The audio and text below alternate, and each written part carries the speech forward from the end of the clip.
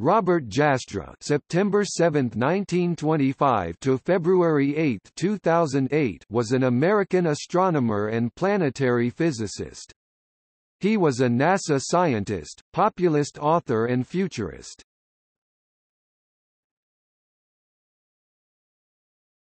Topic: Biography. Jastrow attended Townsend Harris High School and was invited to attend Camp Rising Sun.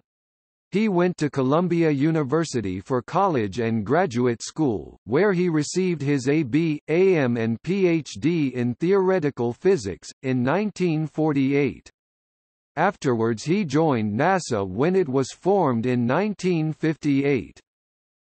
He was the first chairman of NASA's Lunar Exploration Committee, which established the scientific goals for the exploration of the Moon during the Apollo lunar landings. At the same time he was also the chief of the theoretical division at NASA 1958–61. He became the founding director of NASA's Goddard Institute for Space Studies in 1961, and served until his retirement from NASA in 1981. Concurrently he was also a professor of geophysics at Columbia University.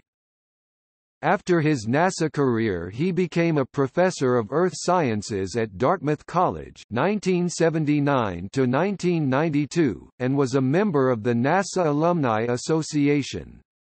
Jastrow was also a founder and chairman emeritus of the George C. Marshall Institute, and director emeritus of Mount Wilson Observatory and Hale Solar Laboratory.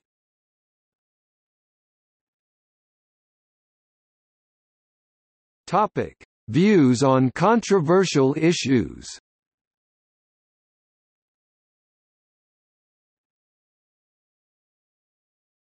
Topic: Creation. His expressed views on creation were that although he was an agnostic, and not a believer, it seems to him that the curtain drawn over the mystery of creation will never be raised by human efforts, at least in the foreseeable future.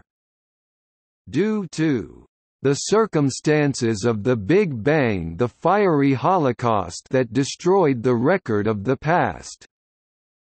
With the discovery of the Big Bang, Jastrow began to hold a belief that, if there was a beginning to the universe, there was also a creator.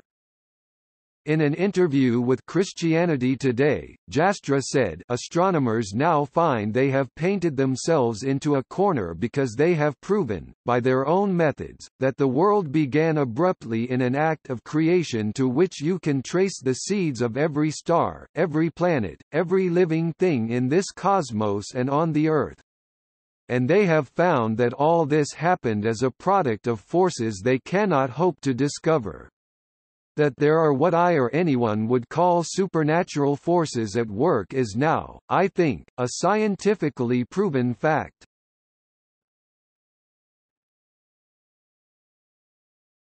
Topic: UFOs. He was open to the possibility of extraterrestrial life in the universe, but skeptical of the proposed alien origin of UFOs due to a lack of strong physical evidence that would support this hypothesis.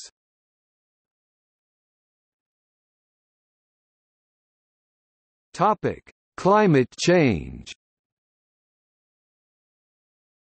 Jastrow, together with Fred Seitz and William Nierenberg, established the George C. Marshall Institute to counter the scientists who were arguing against U.S. President Ronald Reagan's Strategic Defense Initiative, arguing for equal time in the media. This institute was later critical of the scientific consensus on anthropogenic global warming. Jastrow acknowledged the Earth was experiencing a warming trend, but claimed that the cause was likely to be natural variation.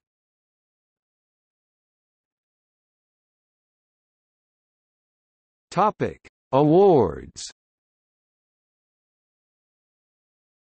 NASA Medal for Exceptional Scientific Achievement, Arthur S. Fleming Award for Outstanding Service in the U.S. Government. Columbia University Medal of Excellence.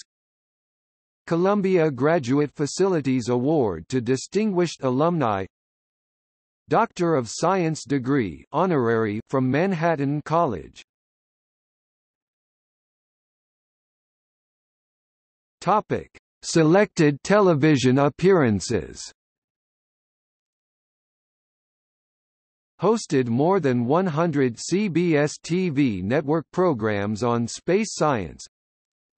Special guest of NBC TV with Wernher von Braun for the Apollo-Soyuz flights.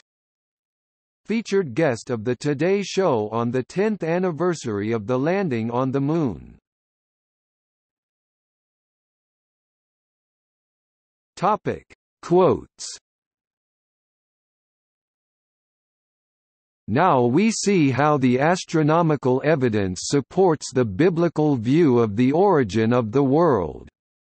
The details differ, but the essential elements in the astronomical and biblical accounts of Genesis are the same. The chain of events leading to man commenced suddenly and sharply at a definite moment in time, in a flash of light and energy. There is a strange ring of feeling and emotion in these reactions of scientists to evidence that the universe had a sudden beginning. They come from the heart, whereas you would expect the judgments to come from the brain. Why? I think part of the answer is that scientists cannot bear the thought of a natural phenomenon which cannot be explained, even with unlimited time and money. There is a kind of religion in science. It is the religion of a person who believes there is order and harmony in the universe. Every event can be explained in a rational way as the product of some previous event. Every effect must have its cause. There is no first cause. This religious faith of the scientist is violated by the discovery that the world had a beginning under conditions in which the known laws of physics are not valid, and as a product of forces or circumstances we cannot discover. When that happens, the scientist has lost control. If he really examined the implications, he would be traumatized. Consider the enormity of the problem. Science has proved that the universe exploded into being at a certain moment. It asks, what cause produced this effect? Who or what put the matter or energy into the universe? And science cannot answer these questions, because, according to the astronomers, in the first moments of its existence the universe was compressed to an extraordinary degree, and consumed by the heat of a fire beyond human imagination. The shock of that instant must have destroyed every particle of evidence that could have yielded a clue to the cause of the great explosion. For the scientist who has lived by his faith in the power of reason, the story ends like a bad dream. He has scaled the mountain of ignorance, he is about to conquer the highest peak. As he pulls himself over the final rock, he is greeted by a band of theologians who have been sitting there for centuries.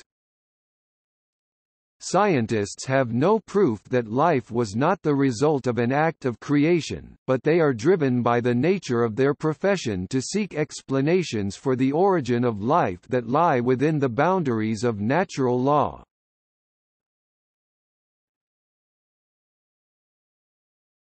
Topic: Selected publications. Topic books. Red Giants and White Dwarfs 1967, W. W. Norton and Company, 1990, 3rd edition, paperback, ISBN 0-393-85004-8. Astronomy, Fundamentals and Frontiers 1972, John Wiley & Sons, 1984, 4th edition, ISBN 0-471-89700-0, 1990, 5th edition, ISBN 0-471-82795-9. Until the Sun Dies 1977, W. W. Norton and Company, ISBN 0-393-06415-8. God and the Astronomers 1978, W. W. Norton and Company, 2000, 2nd edition, paperback, ISBN 0-393-85006-4. The Big Bang Theory and the Argument from Design. 2nd edition contains appendices with Roman Catholic and Jewish perspectives. The Enchanted Loom, Mind in the Universe 1981, Simon & Schuster hardcover, ISBN 0-671-43308-3, Touchstone 1983 paperback, ISBN 0-671-47068-X, Oxford Univ Press 1993 paperback, ISBN 88-435-3349-5. The Evolution of Life and the Development of the Human Mind. The title is from the 1937–38 Gifford Lectures by Charles Sherrington. It is as if the Milky Way entered upon some cosmic dance. Swiftly the head mass becomes an enchanted loom where millions of flashing shuttles weave a dissolving pattern, always a meaningful pattern though never an abiding one, a shifting harmony of subpatterns. Journey to the Stars, Space Exploration, Tomorrow and Beyond 1990, Transworld Publishers, Limited hardcover, ISBN 0-593-01908-3, Bantam paperback, ISBN 0-553-34909-0. Topic: Periodicals. Various articles on astronomy and space for The New York Times, Reader's Digest, Foreign Affairs, Commentary Magazine, Atlantic Monthly, and Scientific American.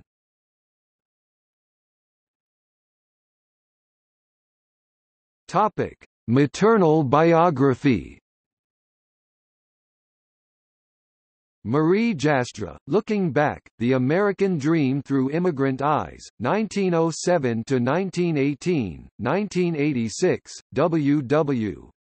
Norton and Company, ISBN 0-393-02348-6. Topic. See also: Merchants of Doubt. Topic Notes.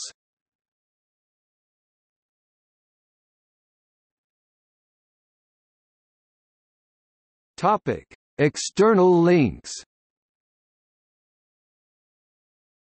Obituary.